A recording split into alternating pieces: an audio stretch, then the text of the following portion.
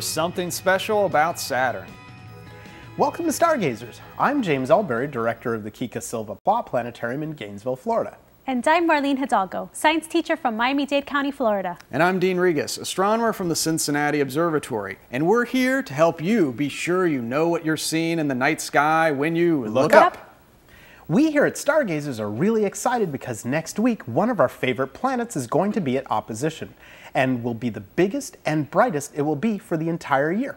And that planet is the ever-popular and lovely ringed planet Saturn. Let's show you. Okay, let's first explain a little bit about what opposition means. If we could view our solar system from high above the North Pole of our Sun, as we look down, we can see the Earth's orbit and Saturn's orbit around the Sun. Earth is about 93 million miles away from the Sun, and it takes 365¼ days for the Earth to make one trip around the Sun. In layman's terms, we refer to that as a year. Saturn is the sixth planet from the Sun and is almost 900 million miles away. It moves much slower in its orbit, and it takes almost 30 Earth years to make one trip around the Sun. Therefore, Earth makes 30 trips around the Sun for every one trip of Saturn.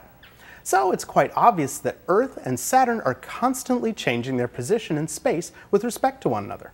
When Saturn is at its greatest distance from Earth, it is on the other side of the Sun as seen from Earth, and that is called superior conjunction, which happened last year on October 25th.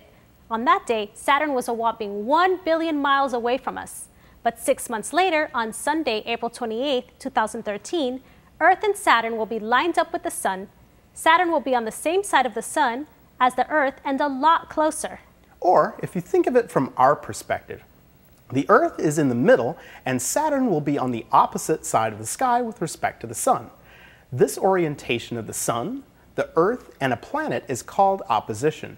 And whenever a planet is at opposition, it is always at its closest and brightest. So on this coming Sunday, Saturn will be over 818 million miles away, which is almost 200 million miles closer than it was on October 25th, 2012.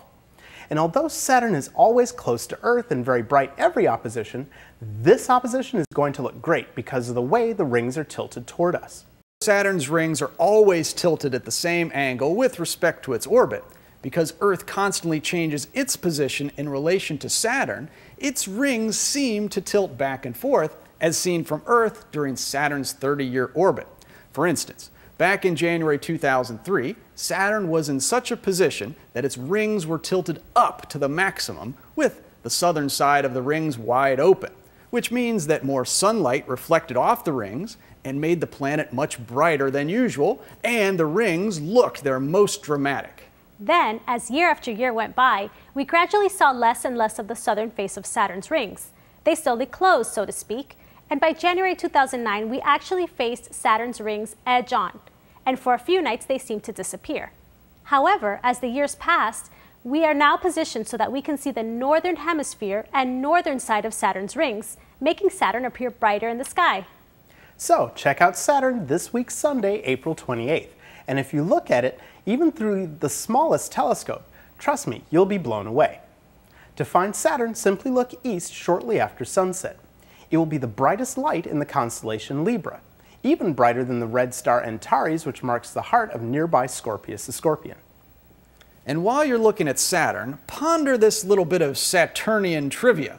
Of all the planets in the solar system, Saturn has the least density. This means that for as big as Saturn is, it's not as heavy as you might think.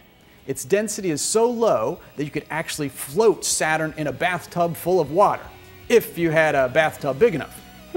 Saturn in a bathtub. I wonder if Saturn would leave a ring. Oh.